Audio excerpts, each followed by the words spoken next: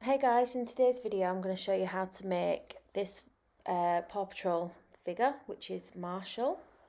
So I've started off with some white fondant. I use Saracino, and we're just going to roll like a sausage shape, but we're going to flatten it off on well, not flatten it off, we're just going to bulk it out at the bottom, and that's going to give us the bottom of Marshall.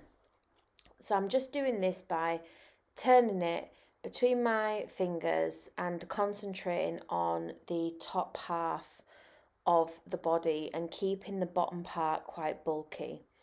And so when you do this, it's going to make it a little bit longer, and so we're just going to trim off the excess from the top and then work the neck back in. Using your finger and thumb either side at the bottom, we're just going to dint it slightly. That's going to give us space for the legs. So for the back legs, we're doing a similar thing. We're going to roll a sausage, but then we're going to leave part of it quite bulky at one side and flatten it. And this is going to give us like the top part of the leg that joins onto the body. We're going to fold it in half. And then we're going to set that to one side, roll a ball of fondant and flatten it. And then just with a scriber needle or a scalpel or a little knife, you're just going to put some lines in there, just two, and those are going to give us the feet of the paws. Trim off any excess if needed. And then before we stick this on the body, we're going to pop it to one side, make the other one, and just allow it some time just to firm up a little bit before we put it on the body. So that's one paw, one leg even, should I say. So for the front legs, we're going to roll again a long sausage, and we're just going to cut this in half. So I prefer to do it all in one chunk, and that way I know that it's similar width from start to finish. And you're just going to push it on the table, just the bottom part, and that's going to create our paw. Again, just marking in the feet. So push it on the table and then just twist it between your fingers just to go over any areas that's needed, and just thin out underneath the top of that. Now these are going to stick onto the body, so we need to cut off at an angle and try to get them roughly both the same size. So now we're going to do the head. So we're going to use our fingers just to create a line across the middle of the ball that we've just rolled, and just flattening that with our thumbs. So you can see that when you look at it from the side, you've got a natural curve out, and this is going to help form the nose. So just with the end of a paintbrush, we're going to mark in some bits either side of the face, and that's going to try to give us our nose that we want. So all we're going to do now is use our thumbs and fingers, and we're just going to press the cheeks down and pull the nose area up. Now it's just a case of re-going over the area and just gradually pulling it forward, pushing it back in place with the paintbrush end. Now I've tried a few different ways to do this. I've tried adding a nose on, but this is by far the easiest way that I have found to do it. So once you've got your cheeks and your nose in place, you're going to smooth out any lines, and then we're just going to pinch the nose just to separate it a little bit more. And then what we're going to do is we're going to cut the mouth line in. Put in some eye holes with the little bits of your finger, and then just with a really tiny small ball tool, we're just going to put a dot either side where we want the mouth to go. And then with a scalpel or a scriber needle, we're just going to go and create that line across the bottom of the mouth. Now you're just going to put a little line up towards the nose, and then with a Dresden tool, we're just going to create a little pocket for the nose to sit in. A tiny bit of black fondant in a bit of a triangle. And then we're going to make sure that the bottom of the mouth is just tucked in slightly under the top. And that's just going to give it a bit more of a natural look. We're going to create the eye sockets. So again, just with the Dresden tool, And we're going to create like a really wide kind of like almond shape. I always do this with my eyes instead of just sticking them straight on. I just feel like it looks a lot better. You're going to do that on both sides of the face, trying to get them both as equal as possible. And then once you've done that, we're going to roll out some bits of white fondant just to stick in place. Now they do need to be quite small because you don't want them to protrude out further than what we've just kind of like dug in. So we're going to stick those in, and then using the Dresden tool again just to spread that out.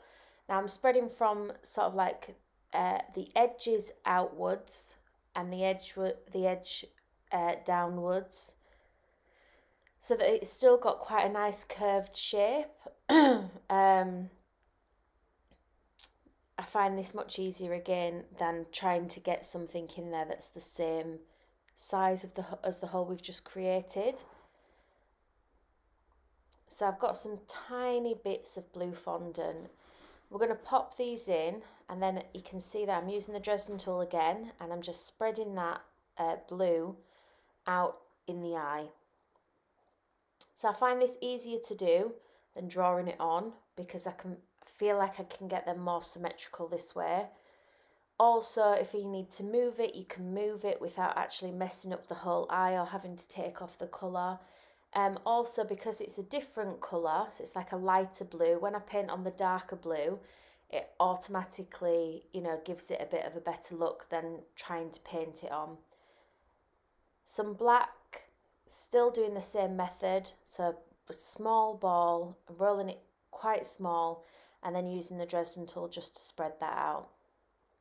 Now they do need to be quite small so that it is quite thin, so that when you're looking at the dog from the side, you're not having steps where there's the colour and then there's the black.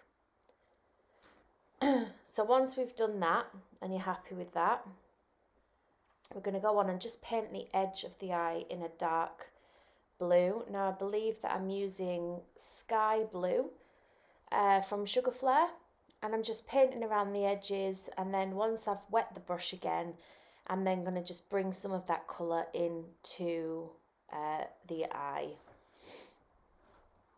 So you can see I'm just colouring it in, leaving the majority colour of that on the outline rather than on the inside of the eye. And I'm just just making some lines above the eye, just for the kind of like where the eyebrow starts, or the brow bone starts, or the top of the eye socket. I'm not quite sure what you call that bit. So just wetting where the eye joins the fur, and I've just rolled out a really thin piece of black fondant, and we're just going to pop that on, and that's going to give us our, I guess, like eye line, the eyelid kind of part of the pup. We're just going to cut off the excess,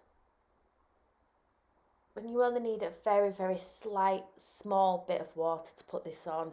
If you use too much, it's just going to slide everywhere, and then it'll just make a mess, and you'll probably need to start the head again. So I use a tea towel, not a tea towel, a paper towel at the side of me, and I just take off the excess water and I just pop that on. So now some really small blobs of white fondant. This is just for the light reflecting the eye. You can paint these on if you want. And now we're just going to put him some clothes on. So I've got some red Renshaw's Extra, and I'm just roughly chopping it to size. I want it to be slightly bigger than the body, so that when I chop it off, there's no bits of the body exposed. So we're going to wet where we want it to go. Now the jacket should start sort of like above the bum area. I'm going to fold it around and trim it off through the middle. So the reason I'm trimming it off here is we're going to put a zip on that's going to cover the join of the jacket. I'm going to push it together and then just pinch out the top, being careful not to trap any air in, and then we're just going to chop that bit off using a knife. You could use scissors if you wanted. And then a little bit of grey just to cover up that line and create a zip area. Again, chopping off the excess. And then these are the legs we made earlier, so we're going to cut out at a slight angle. So you can see I'm just taking off a wedge there, and that just means that when I did this, because when they were stuck on the body they were a little bit bulky, so if I've chopped off a little bit, it kind of doesn't come out as much and it just looked a bit better. So you don't have to do that if you don't want to, but the Saraceno's been sat for a bit, so it's a bit firmer. So just some blobs of red. These are just going to sit on the top of the chest, and these are going to be kind of like, I guess, the armholes that the legs sit in. So you just want to work out roughly where these are going to go, and then we're going to stick the red bits on first. So I'm just going to trim off a little bit of excess to make him a bit shorter. So we're going to stick those on. So at the minute they look like boobs from this angle. And just a little bit of water to stick that down. And then our leg, again, a tiny bit of water. We're going to round off the top a little bit. And I was going to ball tool that before I stuck this in, but then I realised I'd already wet it and it was sticky. So I'm just using the Dresden tool just to tuck in the top of the arm and then just push the red fondant over the top. So now a kebab skewer through the middle. We're going to chop off the top of his head, and then we're going to try to stick this onto the top of the kebab skewer. So just some tiny little bits of black for the eyebrows. Now the reason I chopped off the top of his head is that it's so much easier to make a hat that sits on a flat head than it is to make a hat that sits on a round head. I have no idea how to do it. I always struggle, so I just chop the top off and work from there. It's a lot easier. So trimming down the kebab skewer because I've made it a bit tall. Now I've got the head on, so what I'm going to do is just taper in the top bit, and then I've got a thick piece of yellow. This is going to be for the collar, and we're just going to sit that on and then pop the head on, making sure the collar's tucked around nice and neat. I've moved his eyebrows, so I'm just going to put those back on in place. So hindsight, should have done this first before I put the eyebrows on. So now for the hat. So we're just going to roll out some fondant, and I've used a fairly small circle cutter to have the hat on. This is the base of the hat. And then I've rolled kind of like a sausage that's tapered at one side, and that's going to sit on top. So you can see it's kind of like slopes down at one side. And I'm just flattening off the bottom, a little bit of water, and sticking it on. Just thinning out the edge of the bottom of the hat. And whilst I'm there, I've realised that he hasn't got ears, and we need those. So some cones that we've just flattened, and we're just going to point one end and then fold over the top end ever so slightly and thin out the sides. So there's the little fold that I've done, and we're just going to stick that on to the top of the head. Do the same with the other side. So just coning it off, chopping off the top, and then sticking that on and putting that in place. And then we're just going to wet it again and put the circle on for the bottom of the hat. And just pressing it down, and then the top part of the hat. So you could have a kebab skewer going all the way through here if you really wanted to for support. I've got some yellow fondant that I've rolled out, and we're just going to wrap that around the base of the hat, so the bit of the hat that joins onto the top of the hat, just using a little bit of water to stick it down. And then we're going to create the decor for the hat. So he's got some stripes that go across, And we're just going to trim that off. So he's got 2 of those, I believe.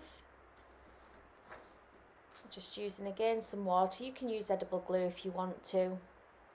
I just prefer water because I think edible glue knackers the brushes, and I do that myself anyway. So he's got a little bit at the front of his hat.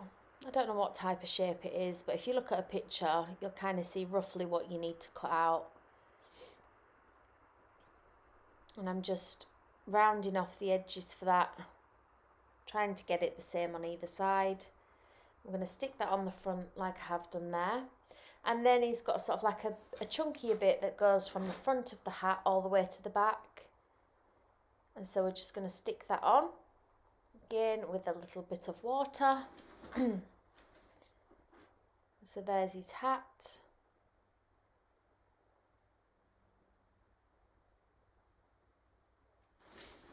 I always find sometimes it's easier to push it in place with the brush. So now we're going to create the shield. So it's kind of like a triangle with a rounded top. And we're just going to stick that in, that other part. And then we're going to create some little paws. So just the same grey. We're just going to chop this down really small. So you want a bigger one and then 3 smaller ones. And that's going to give us the paw that's in the shield on the top. And we're just going to stick these on just using the brush. So I've rolled them into a ball, flattened them slightly, wetting the shield, and we're just going to pick them up and put them on. So it's such a small detail, it doesn't have to be perfect. Now I've got some black licorice and I'm just going to paint on some blobs. So I've looked at a picture of him, he's got quite a few on his ear, very small amount on his face, and then some on his front legs. And so I've painted these on. I left them to dry overnight before I was able to touch him and put him on the cake.